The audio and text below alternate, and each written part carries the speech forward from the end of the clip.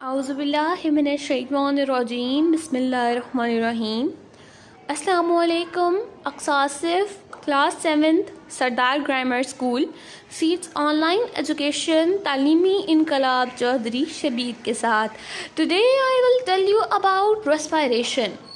So the question is, what is respiration? The breaking down of food in the presence or absence of oxygen to release energy in the form of ATP and carbon dioxide in the cells of organisms is a termed respiration. So what is cellular respiration?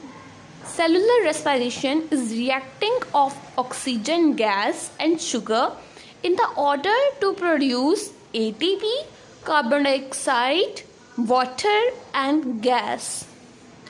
There are two types of respiration: aerobic respiration and anaerobic respiration.